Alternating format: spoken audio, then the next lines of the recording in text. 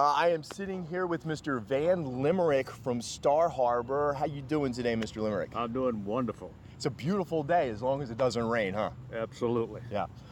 Mr. Limerick, you're sitting right across from the Malakoff polling place today, and I was wondering if you could tell people why you've decided to take your stand here.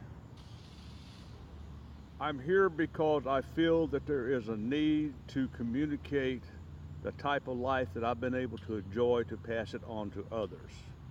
There are some issues that is going to make a defining turning point in the way this country is going to be governed and how we're going to go forward.